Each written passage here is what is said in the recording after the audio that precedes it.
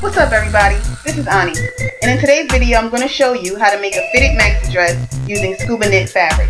I'm using scuba knit because it's a dream to sew, plus it's stretchy. So just grab your ballpoint needle size 90 and a serger, or you can use a zigzag stitch on your regular sewing machine, and let's get started.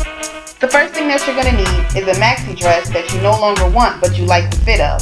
You're going to cut the dress in half. We're going to use that to make our pattern. Then you're going to roll out your tracing paper on top of the dress and trace. Now this doesn't have to be perfect, but just try to get it as close to the shape as you possibly can. This method makes your patterns permanent so that you can use them again and again, and it's way more durable than commercial pattern paper.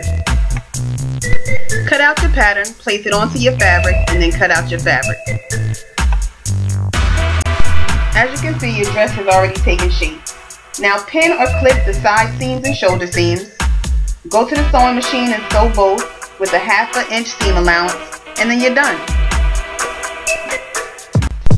All that's left for you to do now is slay. When I'm sewing with knits, I prefer to use a serger. It's quick, it's easy, it's neat.